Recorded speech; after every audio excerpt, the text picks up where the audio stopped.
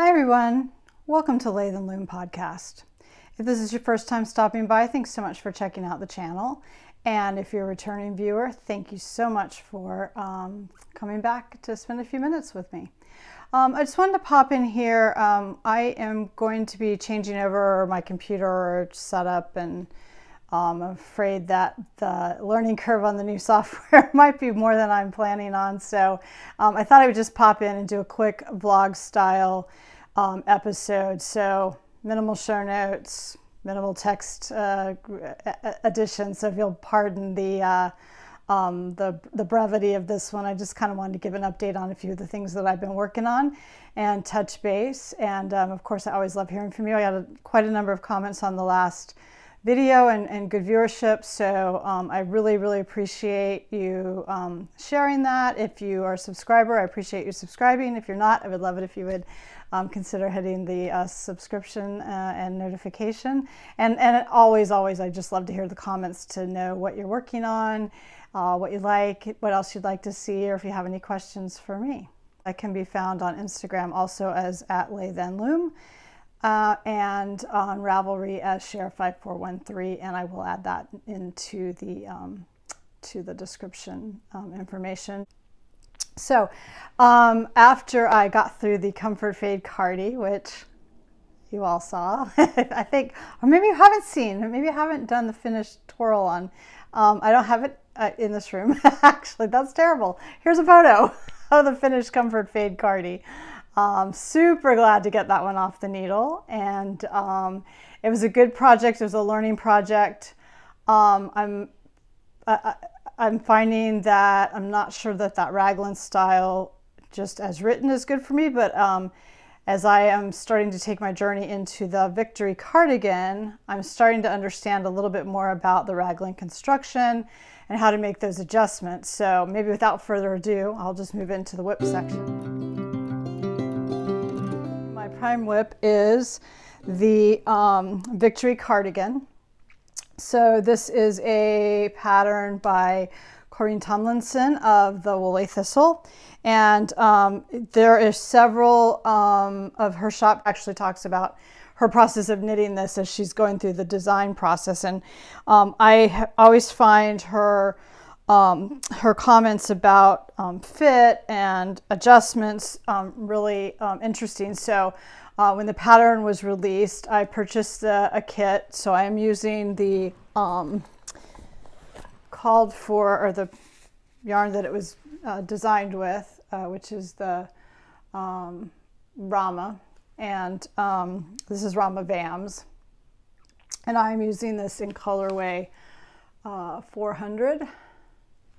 Which is this beautiful deep red. I'm super happy with it. It does have a rustic feel, but as I'll tell you in a minute, I've already blocked part of it, and that does greatly, obviously, change the nature of the wool. So, so I took my measurements, and I know I didn't swatch, but thinking you cast on with, I'm not going to give away the pattern, but in my size it was less than 50 to cast on, which, like, having done only fingering weight sweaters was like, so exciting. So I actually took it on a long weekend. I cast on the day before we went away on a long weekend, and I purchased the course as well, which is just wonderful kind of commentary. If it's a first sweater for you, fantastic way to do it, because it is literally step-by-step knit along with her for a good portion of it. I'm hoping, I'm hoping I'll get some more tips about the fit. So so I have done that, and this is where I'm at. So I've done the neck and shoulder shaping. I made some calculations. Hopefully I have done that correctly. I did put it on last night, and it's fitting very nicely to adjust for the sleeves, which is my problem. So in the Comfort Fade Cardi, I found that the back of the sweater felt too big, because of course I creased the raglan to accommodate my upper arm measurement, which means the raglan was very long, so the armhole is very long, the back is very baggy, the front's fine. So I've really tried to, the way that the pattern's written and her discussion in the course and the pattern, which is very detailed, kind of all of a sudden I had a aha moment about how raglan shaping is calculated, or maybe how I could adjust it for my, and I am getting good gauge. So what I did was I did down to, I don't know, maybe before I split for the sleeves, I guess, maybe, I knit the first ball of yarn. That's what it is. I knit the first ball of yarn because then it was detached. I went ahead and put it on I use these little pony cords, right? Put it on a pony cord. I blocked it. So the blocking, I was about where that stitch marker is where the first ball ran out.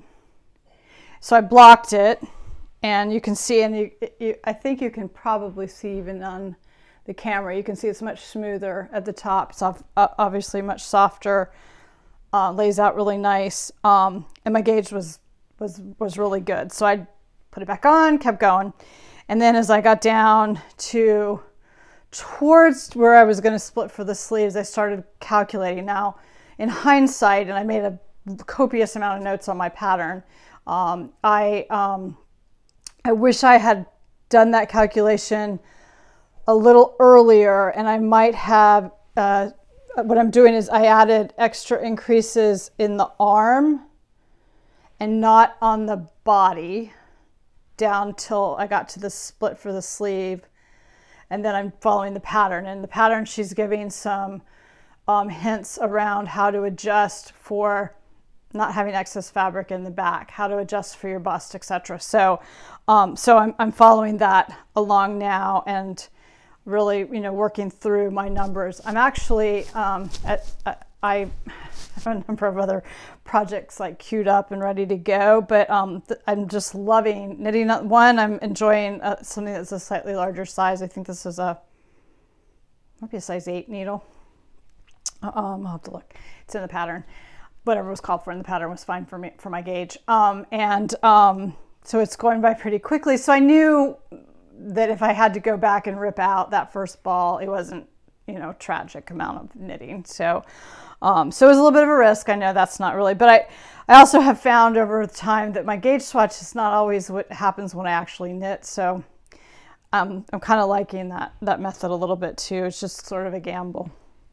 But it's coming out nicely. The arms, I have split for the arms, and that is working up nicely. I'm loving this color. My steek in there. So excited about doing my next steek. So this is coming along really nice. Highly recommend it. I told my husband this morning, I said, I think when I get done with this one, I want to cast on another one right away and edit through my notes again. And I feel like I want to do 2 or 3 iterations until I get it just perfect. And then I should be able to also, do it without the steek and have a pullover, right? So I think that's really, really cool. And then maybe you start thinking about how you can adjust the pattern and in some other ways as well. So I looked at some other yarns. I had ordered a bunch of Holstgarn yarn from Denmark, and I noticed that in a number of patterns I've been browsing through Ravelry, a lot of folks are holding Holstgarn super soft with Plötulopi, one strand of each, which is sort of interesting. So I've got some colors that coordinate, and that would probably be a nice worsted weight. So anyway, I'm sure there'll be a lot more to come on the Victory cardigan, but I want to kind of step by step, and as I go through, kind of talk about how I'm finding that, in hopes that that's helpful for you all to learn as well. And love to have any comments below on what you found helpful learning how to adjust raglan shaping. I've looked at a number of videos and want to do my longer podcast next time. I will note to that too, because I found that was really helpful. So that is the Victory cardigan. In between the Comfort Fade Cardi and getting ready to cast on some other projects, I went back and gave a little bit of knitting love to my Burra Cowl. So this is the Burra Cowl by Wallin. I am using Jamieson and Smith yarn.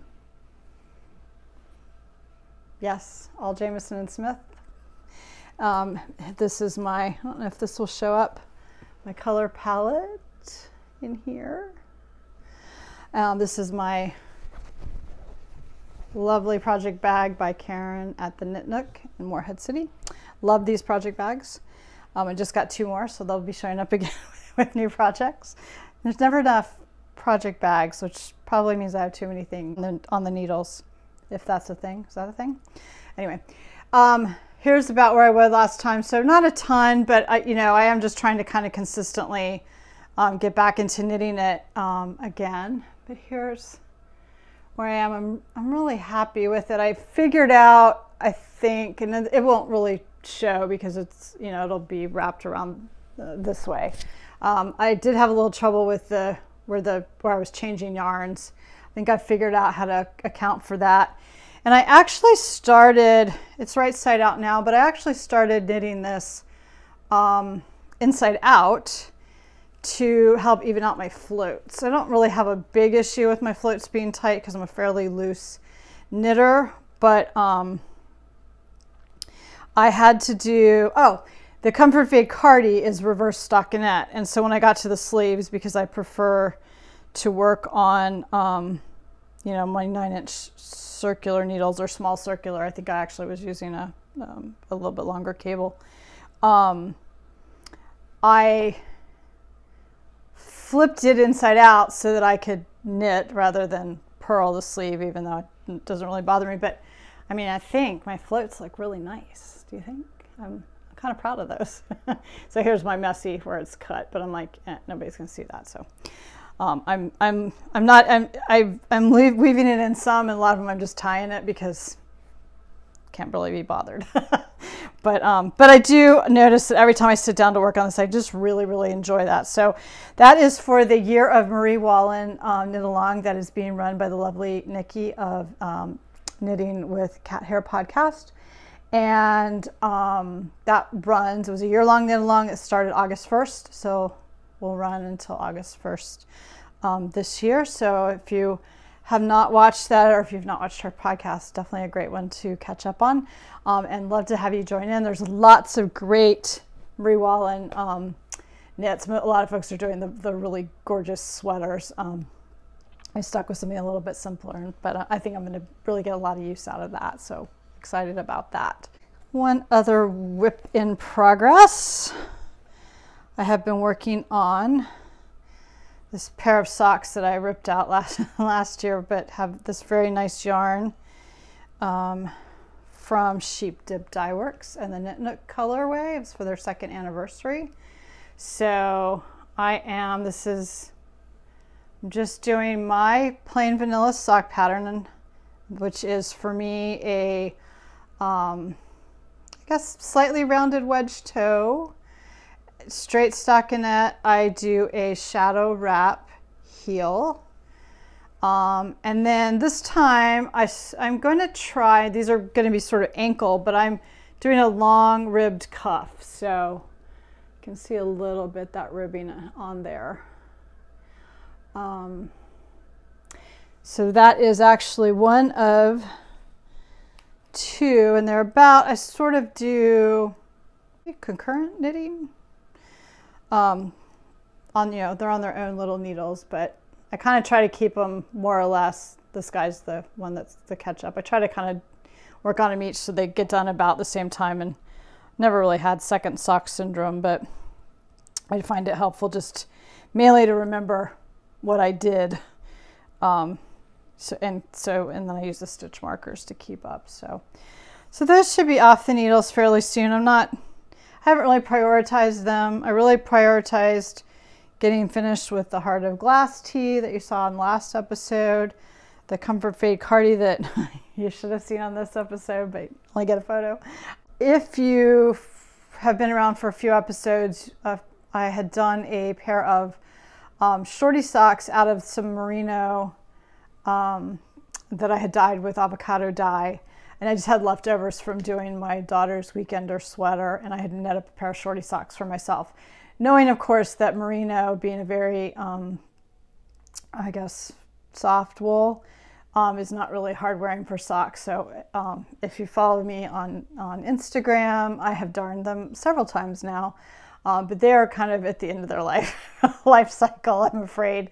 So I do need a new pair of kind of slipper socks. And so I wanted to try doing, more like DK weight. And I put together, pardon the crinkling here a minute, I put together some of my sock scraps. So this was from my Soul Sister socks. This is from the Wild Bees socks. This is from a pair I made for my mom.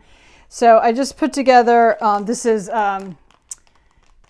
Felicity Yarn Studios Haystacks, because every time I need some different yarns to go together, that's the one yarn I can pull in that like makes it all work. It's the most excellent yarn for that. But anyway, I had been looking at color palette socks, and I did look at the pattern, but not any time recently. I just sort of had it in my head kind of more or less what I thought it was. And I'm holding these yarns double because they're fingering weight.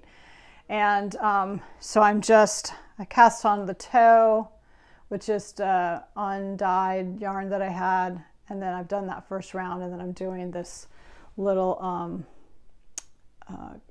seed stitch detail in between. So I'm on the second color up there, and they are delightfully squishy. So I'm kind of excited about that. And I did, so with my last pair, I had cast on 48, and I found that they're too big. So I did 44 on this one. So I'll be interested to see, same size needle, US 1, 2.25 millimeter. I'll be interested to see how that goes. But this is just a kind of fun side project. So next, a little bit of spinning. I have been kind of spinning in the background, although I have been prioritizing my knitting, but I've been spinning up this lovely braid of fiber that came from Marina of Pineapple Yarn. So she has a great podcast I really enjoy. She does a little spinning, a little weaving. Obviously, she's an indie dyer. And this was from her August 2021 Mystery Fiber Club.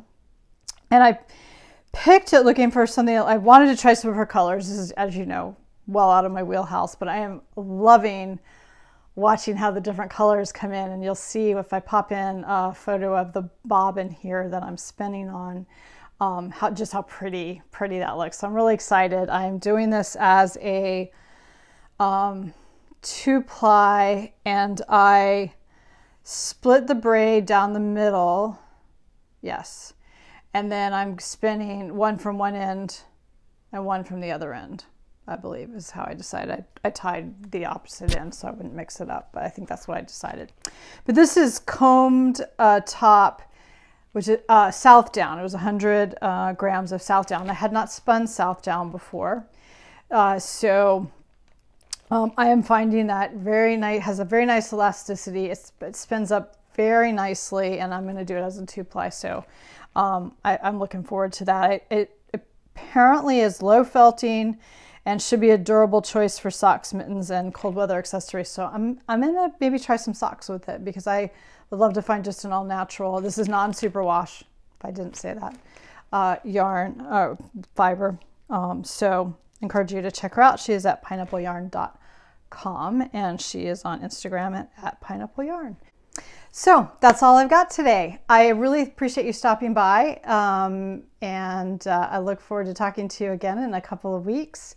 Please leave a comment and let me know what you're doing, what projects you're working on, what you have fun coming up, what you're casting on next, and I will talk to you again soon. Happy knitting, spinning, dyeing, and weaving. Bye, everybody.